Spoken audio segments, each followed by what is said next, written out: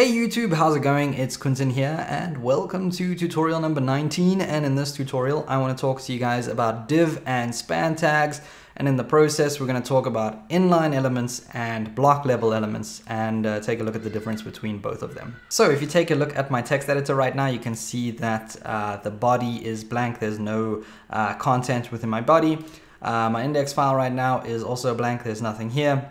And if you take a look at that in the browser, of course, there's nothing here as well. So let's take a look at, first of all, the div tags. I'm going to create or open up a new tag here, which is a div tag. Hit enter. And a div tag is a block level element. So let me just type block element over here.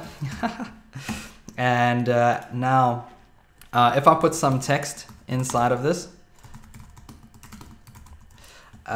you'll notice that if I jump back over to the browser and hit refresh, it doesn't actually display or change the display of this text. So maybe let me just zoom in a little bit so you can see this better, but there's no styling added to the text by this div. The div doesn't actually style any text inside it, but what it does do is allow or give us a block that we can use to then manipulate the text and put it in certain places or move it across our page.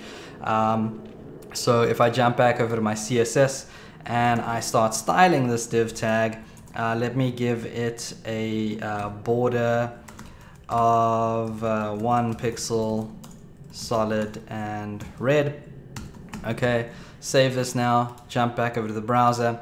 You'll notice that this div takes up the full width, or almost the full width of our page. There is a little bit of spacing over here, and I think that's due to the body having a little bit of padding.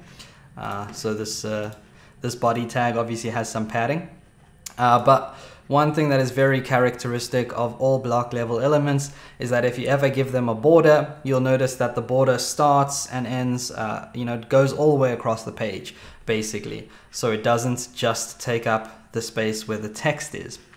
Whereas if I were to add a span tag in here, so let's create a span, and well, if I had hit enter at the right moment there, it would have auto-completed it for me.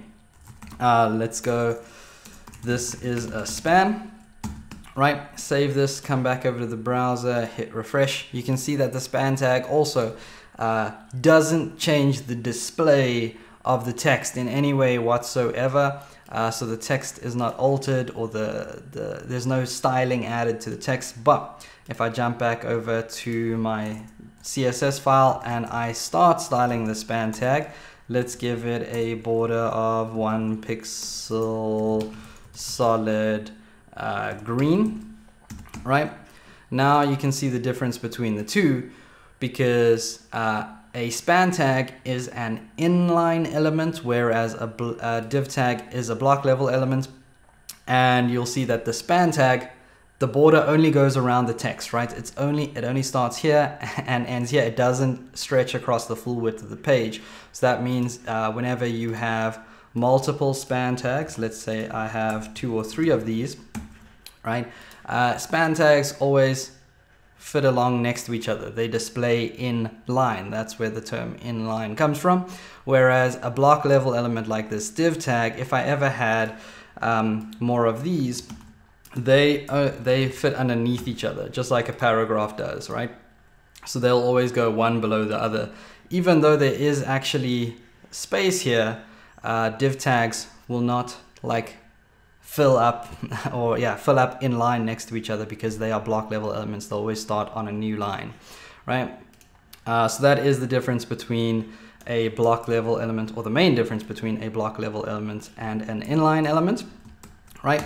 But something else that we can do to these elements is, if I jump back over to my CSS, I can make my div display as an inline. So if I jump back over to CSS and I just type display inline, I can make my div tag display as an inline element, and therefore now, because my div tag and my span tag both display inline, they are in line next to each other. But I can also make my span tag display as a block. So let's go display block.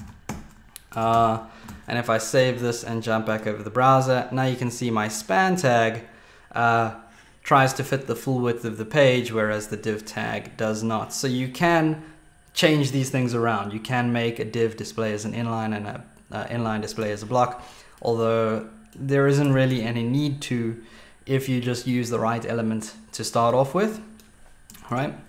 But something else I want to show you guys is if we take away those block and inline properties, and I add another new property here, let's say div, and we'll give it a width of 400 pixels and a height of 600 pixels, right? Block level elements can have widths and heights. So if I come back here and hit refresh, you can now see that my div tag goes across the page until a certain point.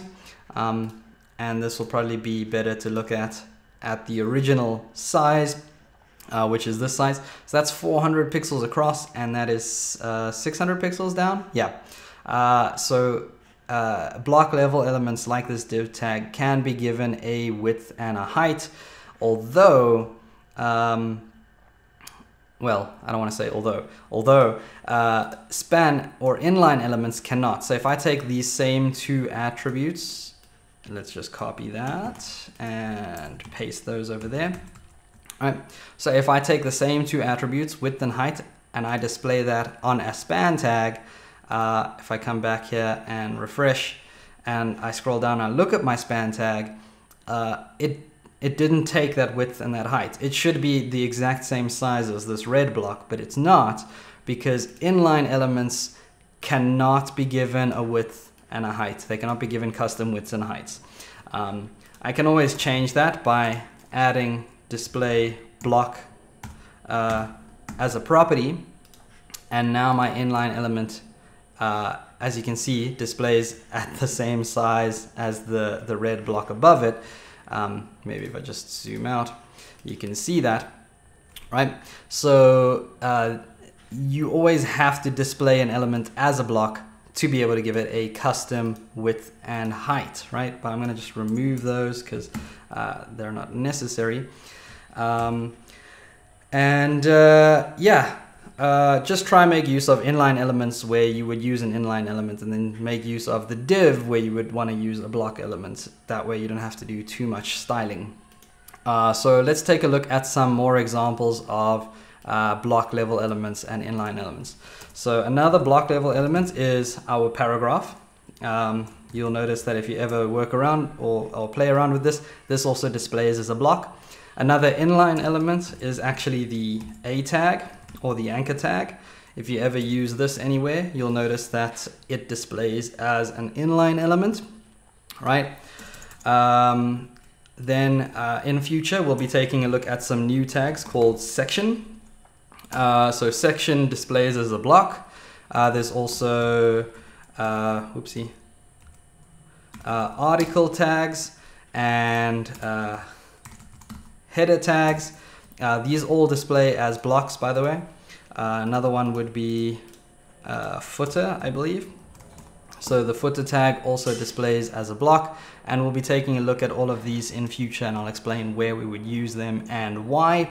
Inline elements, other than the span and A tag, I can't really think of many off my head, but I think images as well display inline.